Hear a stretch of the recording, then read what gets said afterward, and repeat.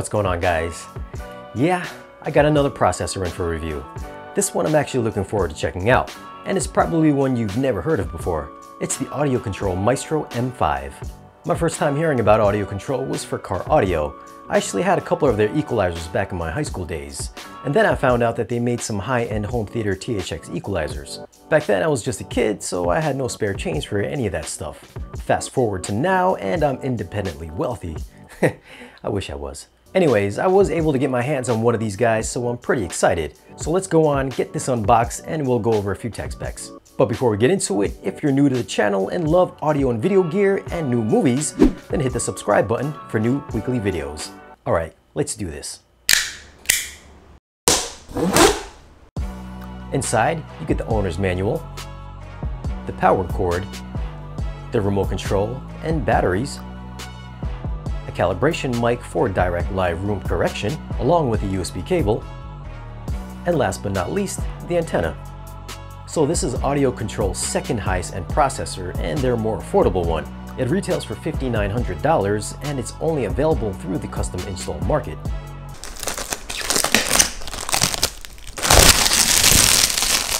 It's Dolby Vision capable, supports Dolby Atmos, DTS-X and IMAX Enhanced audio formats.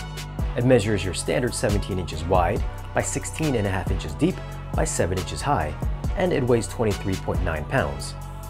Taking a look up front, we have buttons for menu, input selection, a select button, and an info button. There's also a 3.5mm headphone jack next to a 3.5mm auxiliary input. For $6 grand, I would have liked to have seen a 1/4-inch headphone jack instead of the 3.5mm one.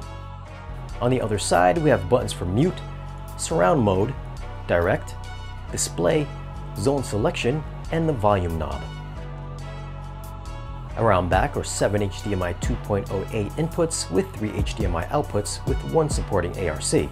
There are 6 RCA inputs with 4 coax and 2 optical ins. There's also a pair of balanced XLR inputs. Here are some unbalanced RCA pre-outs as well as balanced XLR outputs for all 11 channels. Although if you're running 2 subwoofers, the second subwoofer is RCA only. Here we have more connections for triggers, an RS-232 in, FM antenna, USB in, and an Ethernet input. There's also a main power switch back here.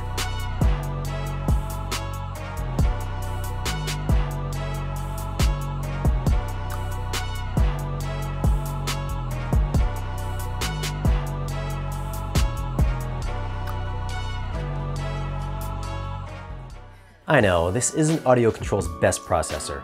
Their M9 costs something like $9 grand, but from what I hear, this M5 sounds nearly identical, so it's going to be a lot easier on the wallet. I'm not sure I mentioned it, but this does have IMAX Enhanced support, so I am looking forward to giving this a listen. There's also direct room correction, so instead of having to spend hours adjusting PEQ like on the Rotel that was just here, it's all going to be automatic. And if it sounds anything like the NAD M17 without any HDMI issues, then this may find a permanent home in my equipment rack. Well, alright guys, I am going to keep this brief, but I will return with a full review in the coming weeks. If there's anything you guys are curious about, then let us know in the comments below. As always, if you found this video useful, then give it a like. It really does help out the channel if you hit that like button. You can follow us on social media, and if you want to support the channel and help us keep these videos going, then stop by our Patreon page. Hit the subscribe button if you haven't already, and we'll see you guys again in the next one.